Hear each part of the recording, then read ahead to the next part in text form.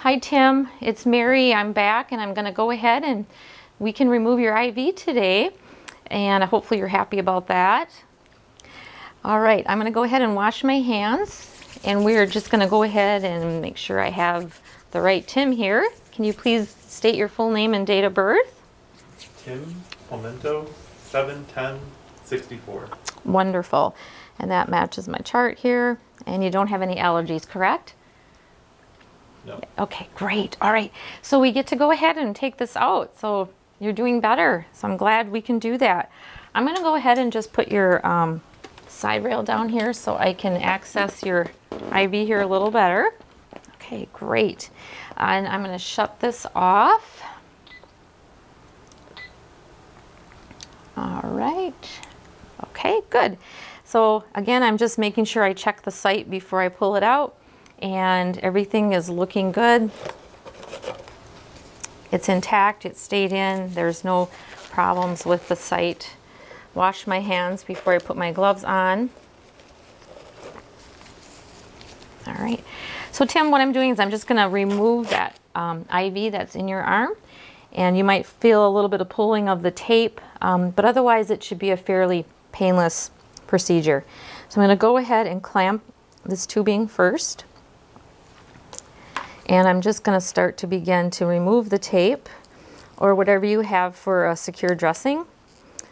Some IV sites do have stat locks, so you would want to remove that first before you pull out your IV. When you are pulling off the IV dressing, you want to make sure that you're pulling it towards the IV and not away from the IV, because it might pull out prematurely and you just want to go up against the grain while you're removing it. I'm going to have a gauze pad ready, because once I remove it, I'm going to put this right over the site. Okay, I'm just going to fold that up a little bit, and I'm going to go ahead and start removing the transparent dressing as I pull upward against the grain of the IV. And then when I'm ready to pull it out, I'm going to tell the patient, okay, I'm just going to remove this. I'm going to inspect the IV catheter, make sure that it is intact. And if it does look like perhaps there might be some drainage on it or pus or something that looks unusual, we'd want to notify the provider and possibly culture that. All right, so I'm just going to hold pressure here for a couple of minutes. And at the same time, I'm going to get my tape ready. All right, Tim, I'm just going to put a little piece of tape on here.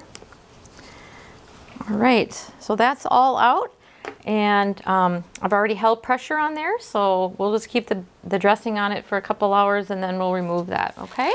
So now you can move freely with that arm. How does that feel? Great. Good. Okay, I'm just going to go ahead and put your side rail up here again. Make sure your bed is lowered and locked. Is your head in a comfortable position? Yes. All right, good. All right.